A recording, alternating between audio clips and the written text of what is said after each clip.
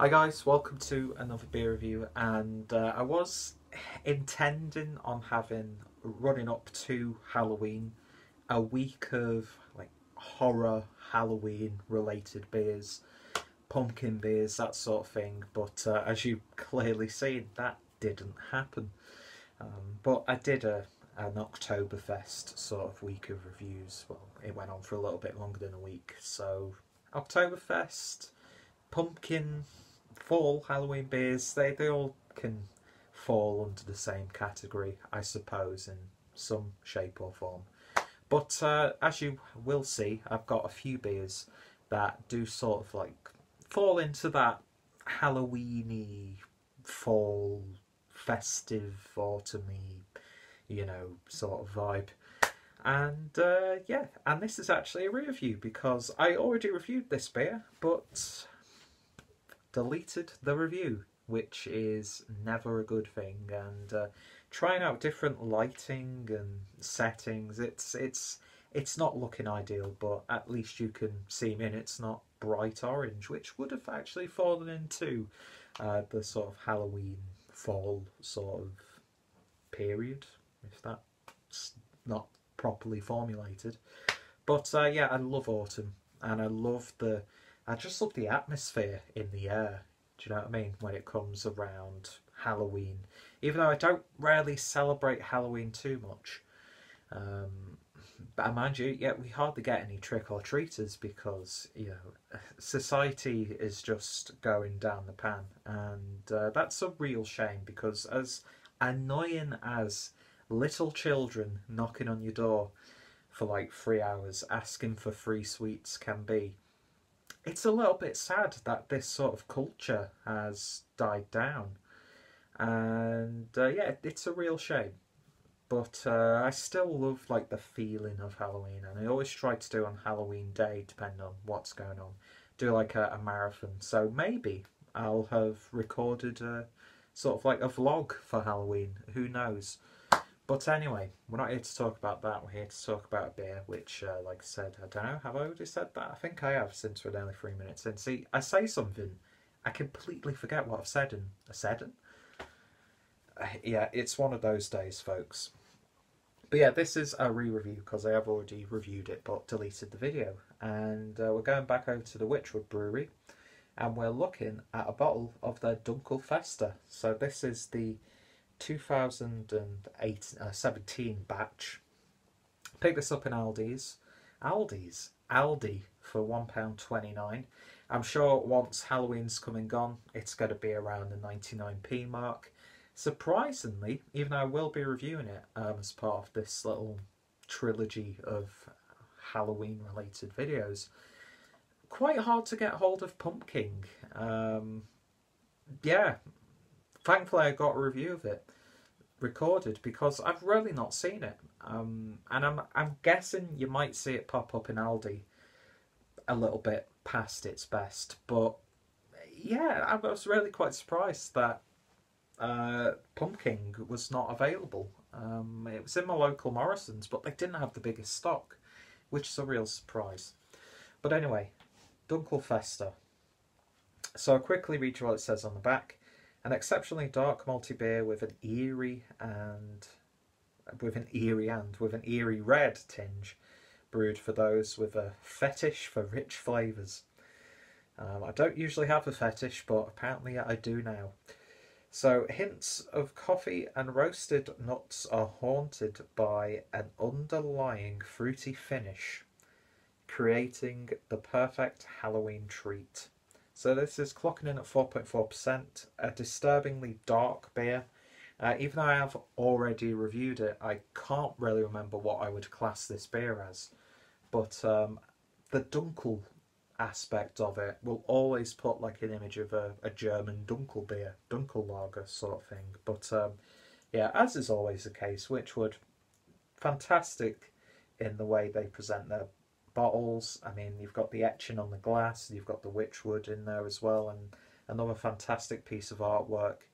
There is the label on the neck as well. And I've said this time and time again, I really like Wychwood. I know that you shouldn't really, because they're part of the big boys and it's Marston's and stuff. But to be honest, I do like a lot of the Marston's owned or brewed beers. I think for a bigger company, they do a pretty upfront job. I know there's been a bit of issue with the bottling of Devil's Backbone, which a lot of people are saying is pale. It's paling in comparison to what it used to be when you used to be able to get it in Wetherspoons on tap.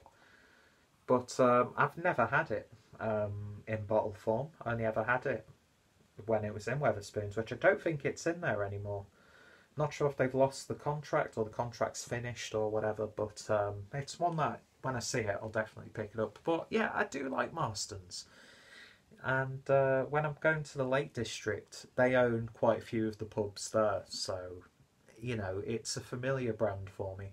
Wychwood were probably the brewery that really got me into real ales and craft beer. And yeah, so I've got a lot to owe them. And for the most part, every beer that I've had from them has been top notch, to be honest. Either that or pretty solid. So, beer in the glass then, and that is a lovely dark colour, dark and ruby. Slight mahogany tones. In fact, I can... No, I can't because I don't have proper lighting. Yeah, one day, ladies and gentlemen, I will have a proper setup. Yeah, not jet black by any stretch. It's just like a really dark mahogany. And then when you hold it up to the light, there might be some ruby hues. A bit hard to see because of where the light is situated. But one finger's worth of a nice, foamy, almost like wet, undercooked sponge cake. That's what it looks like. I mean, of course, it's a lot more wobbly. But yeah, nice and tan, would that be? This review is absolutely atrocious. I do apologise. But yeah, lovely, lovely, rich looking beer. So, let's see what we get on the aroma. Big, sticky, toffee sort of malt character coming out. Sponge cake. It's nice and dense. You do get those slight berry-like tones coming out. That's really all you get in terms of fruitiness. But yeah, it's big, it's cakey, treacle toffee pudding, that sort of thing. Very dessert-like, actually. But not too sweet on the aroma. And then you get this slight, almost very gentle, smoky element coming out.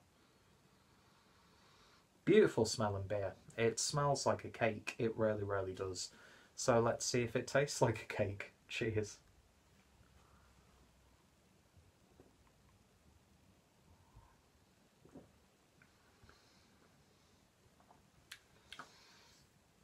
That's really nice. I really, really like that. And you do get that sort of cakiness about it on the flavour. But like I was saying, on the aroma, not too sweet. Thankfully, not overwhelmingly sweet on the palate either. Caramel, molasses, treacle, that sort of thing going on with this one.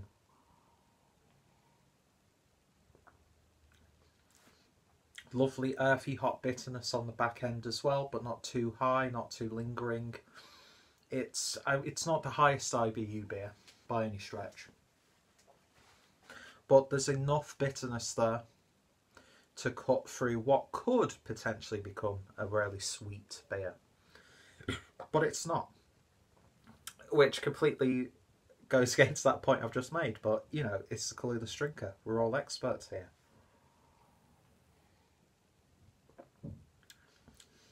But yeah, it's sort of that like oaty, porridgey, slightly warmed up Weetabix sort of flavour to it.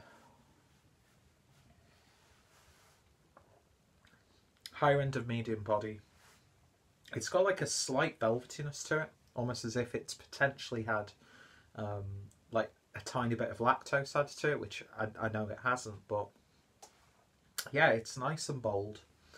It's robust, not overpowering on flavours, so you could have a few of these. And yeah, it's safe to say that on Halloween night, when I'm doing a marathon of films, You know, you get 4 pack of these, £1.29 times 4.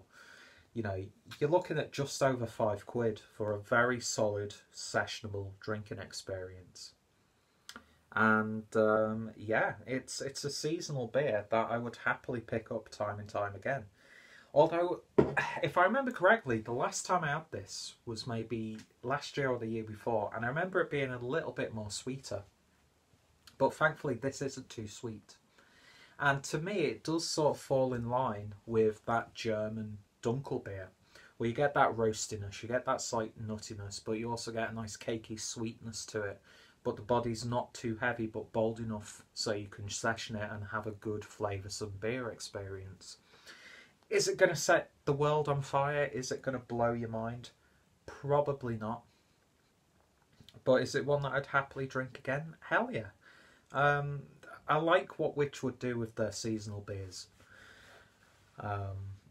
And I like what they do in general. And this is another high quality beer from those guys. And yeah, it's safe to say I'll be picking this one up again over the next couple of weeks. Especially when it potentially gets to the the 99p. Yeah, for 129, you're getting a lovely beer for that. But when it's on a little bit of an offer, sign me up for even more. Yeah, like oatmeal cookies almost as well. I could go on and on. I really, really could. For the people who think that breweries like Wychwood produce dull, boring, flat beers, give a go at this and you'll be very pleasantly surprised. And yeah, Wychwood still do beers of character, I find. And this is another nice one. And the more I'm drinking it, the more that bitterness is building up slightly. Almost like a slightly singed sponge cake. Maybe. Yeah, that's a lovely, lovely beer. I'm going to give it a 9 out of 10. You really can't fault it too much. What would I give it? What would I want for it to be a 10 out of 10? That's a weird thing, isn't it, about beer reviewing? You try beers, you try and offer your opinions and thoughts and constructive criticism and ideas of how beers can be better, but although not a perfect beer, I think you could do much worse with this one.